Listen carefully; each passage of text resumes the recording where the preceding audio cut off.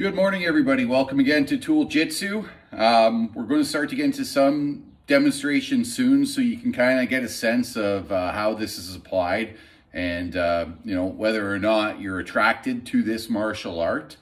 Before we get into that, again, it's an advanced self-defense system and it's pretty devastating, brutal stuff. So we need to get into who this is for and who this should be used by, and who this is not for and who should not be used by.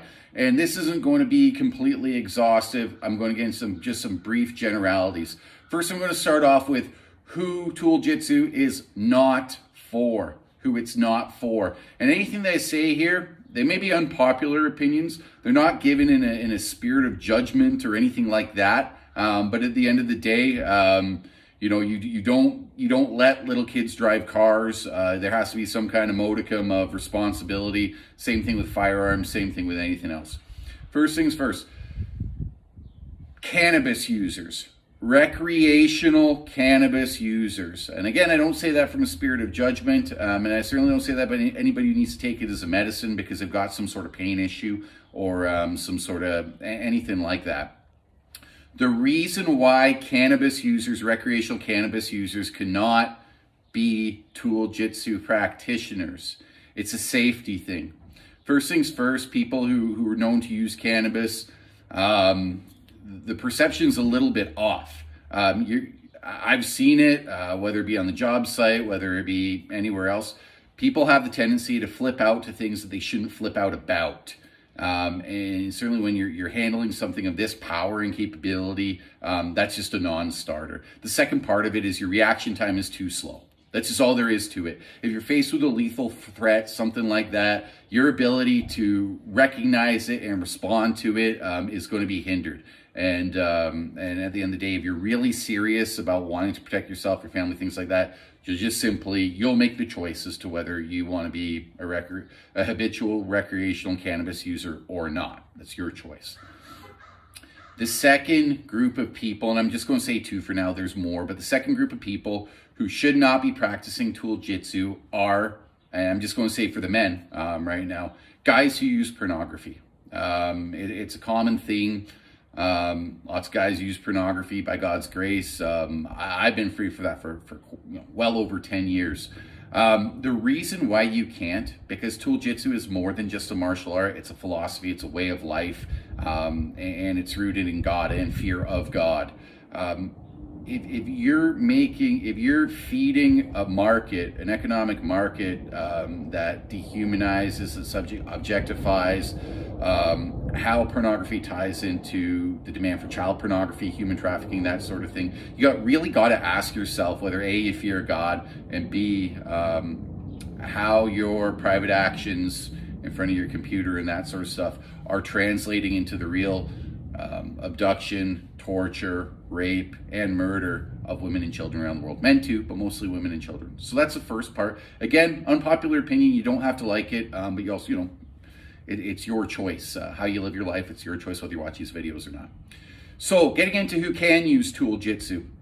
The first group of people who can use Tool Jitsu are the people who are physically strong.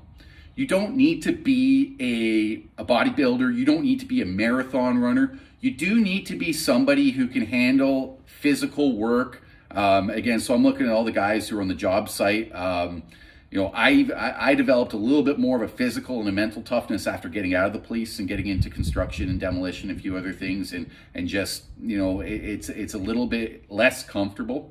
If you can handle yourself in an 8-hour workday, I think there's more value than that in going to gyms and things like that. You're building, you're developing your hands and your wrists and other muscles in a way that when combined with gross motor movement or even shorter, quicker movements, that you're going to be a lot more capable when it comes to that. You're also going to be able to endure in that kind of fight, or if you get injured, you're going to be able to power through that kind of thing.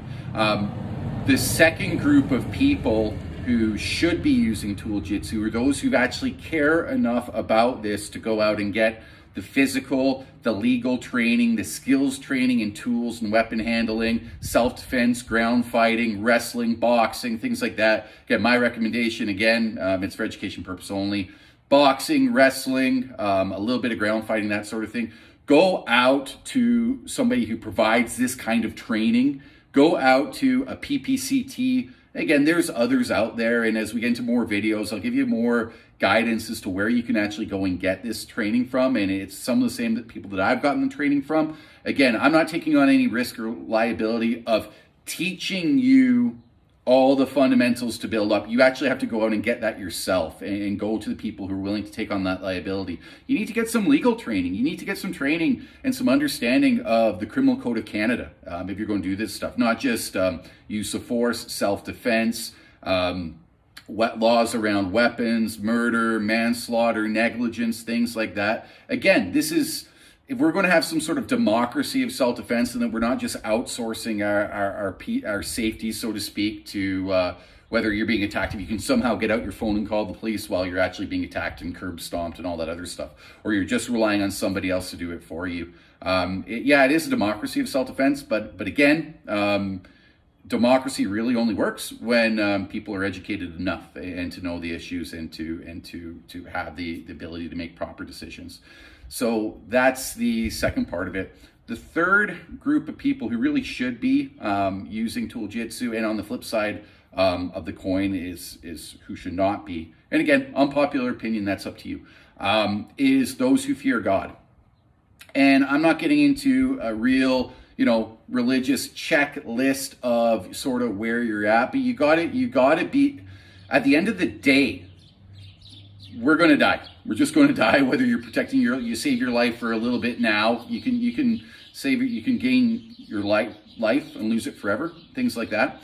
So if you don't have a conscience, a fear of God, a love of his creation, love of neighbor, those sorts of things, and you're operating out of a malicious or malevolent or selfish, like God doesn't see me, God doesn't know what I'm doing, there is no God, it doesn't matter what do we do, we're just kind of overdeveloped monkeys or something like that, then you're using it in the wrong sense. Again, anybody can go get a gun, anybody illegally, anybody can go buy a metal tool legally and be a murderer.